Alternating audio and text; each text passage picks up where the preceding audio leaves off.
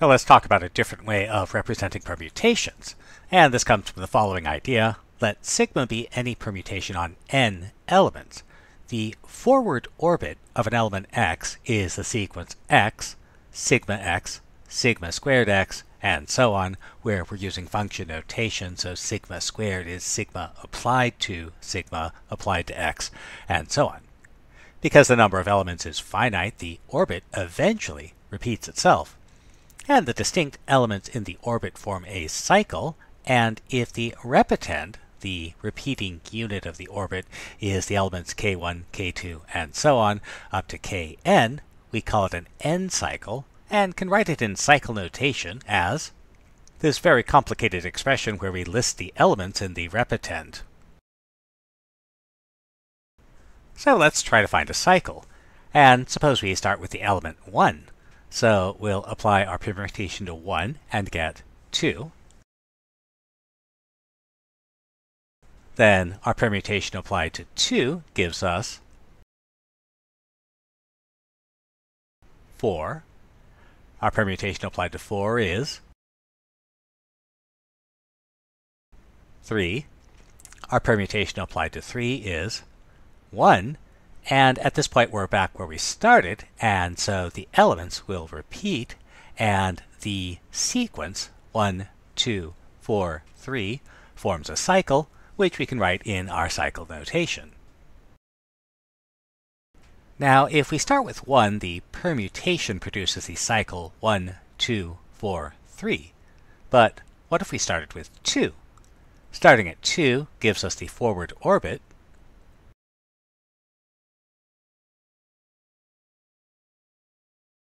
and so our cycle would be 2, 4, 3, 1. Now this cycle has the same elements in the same order, but it starts at a different point. And the question you got to ask yourself is, does it matter? Well, let's consider. Let's take 3 cycles, and let's see which of these represent the same permutation. And because there are 4 elements listed in the cycle, we'll assume they're acting on 4 elements. So let's take a look at that. The cycle kappa 1 equals 1, 2, 3, 4 means that if I apply the permutation to 1, I get 2. If I apply it to the output 2, I get 3.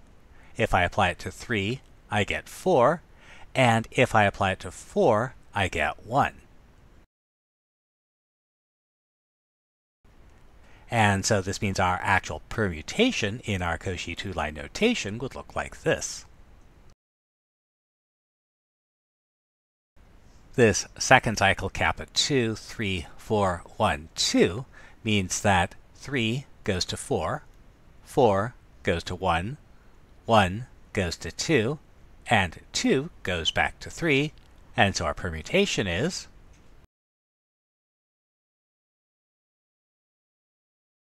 the cycle kappa 3, 2, 1, 4, 3 means 2 goes to 1, 1 goes to 4, 4 goes to 3, and 3 goes to 2.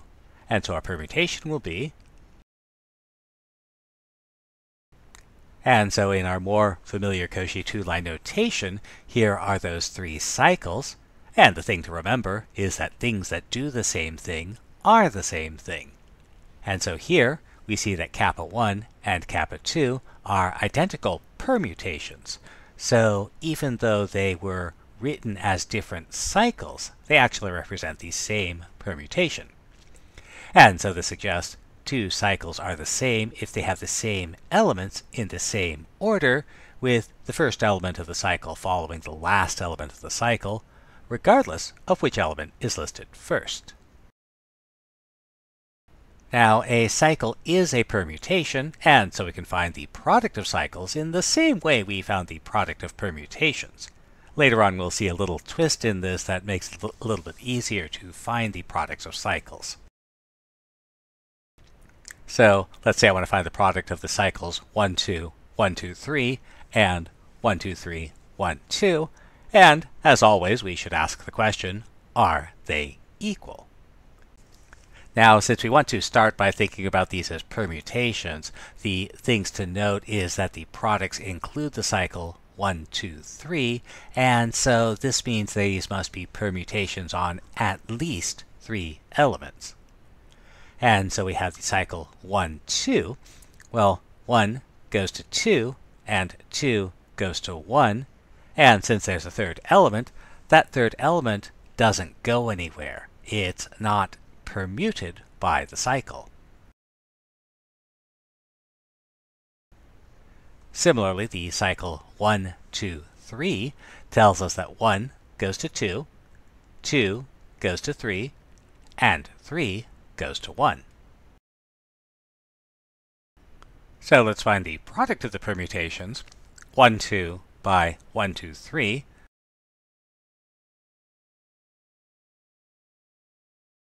That's this permutation. And if we compose them in the other order, we get.